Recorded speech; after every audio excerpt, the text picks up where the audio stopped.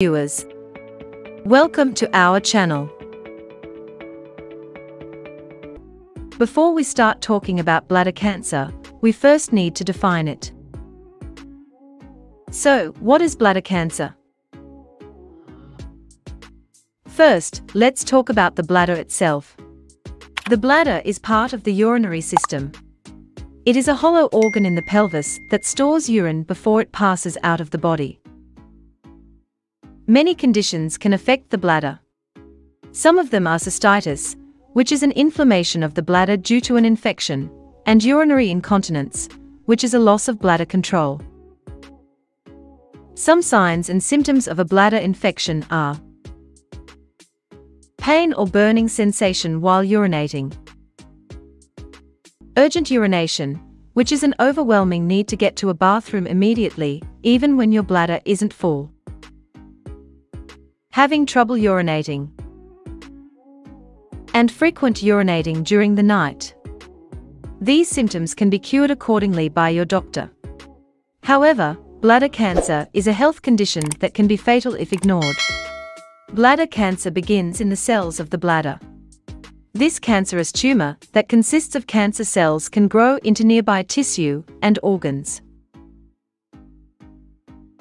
According to the National Institutes of Health, approximately 45,000 men and 17,000 women per year are diagnosed with this cancer. When suffering from bladder cancer, your body exhibits certain signs and symptoms that warn you about cancer, so that medical interventions and treatment can be initiated on time by medical professionals. So, what are some signs and symptoms of bladder cancer? Signs and symptoms of bladder cancer include: Number 1. Blood in the urine, which is called hematuria. This is one of the most common signs of bladder cancer. This is because it is often the first sign in the early stages of cancer. The source of this bleeding comes from inside the bladder, where the tumor is bleeding.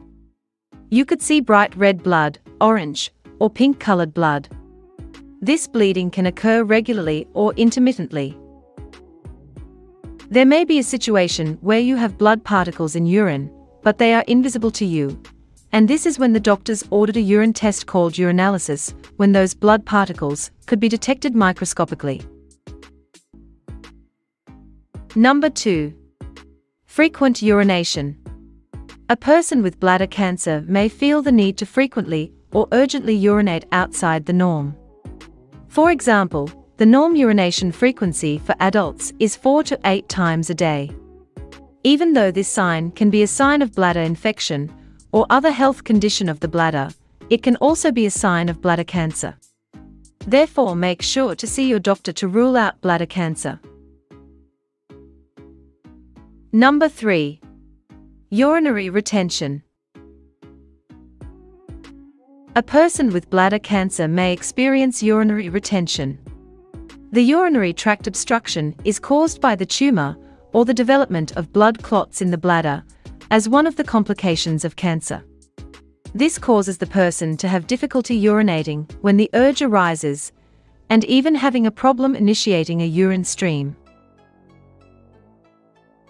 Number 4. Pelvic mass. This may not be felt in the early stages of the tumor in the bladder. However, in the later stages, the doctor may be able to locate a mass that can be palpable in the pelvis. This mass indicates that cancer has spread to other organs and invaded the deeper layers of the bladder walls. Number 5.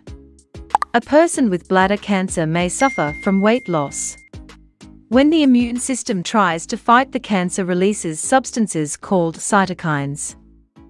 These released substances can affect a person's metabolism, resulting in the loss of muscle and fat. Number 6.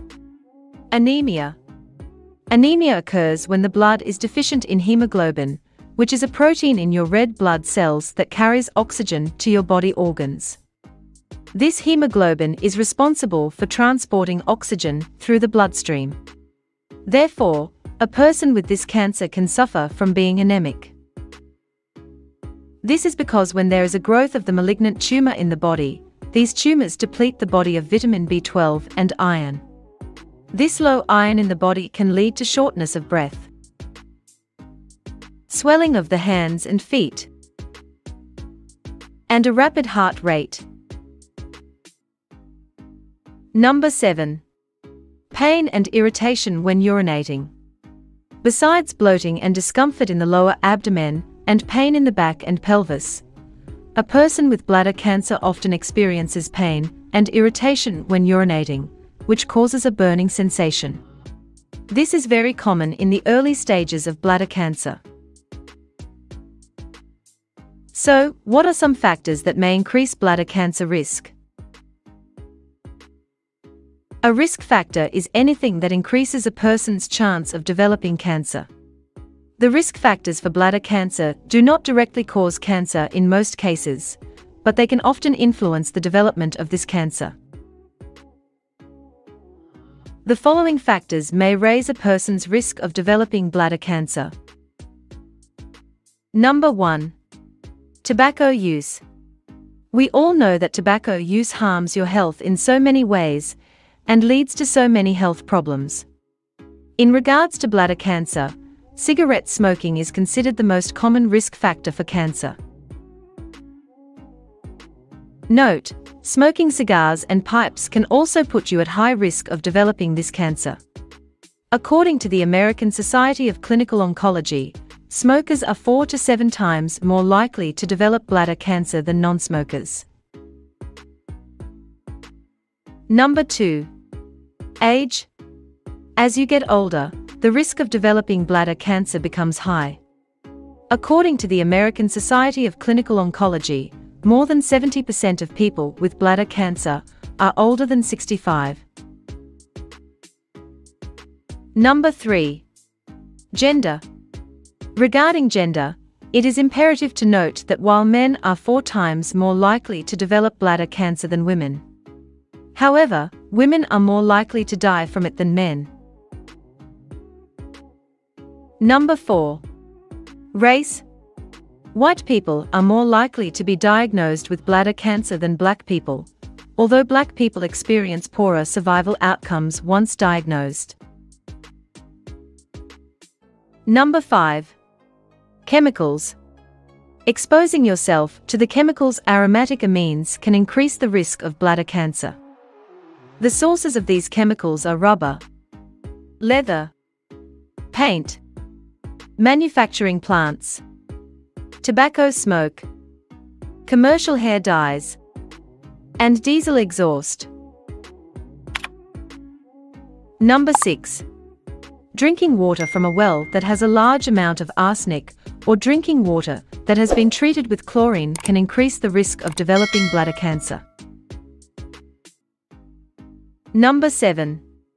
If you get bladder infections frequently, especially bladder infections caused by schistosoma hematobium or using urinary catheters, for a long-term or permanent, you have a high risk of developing bladder cancer.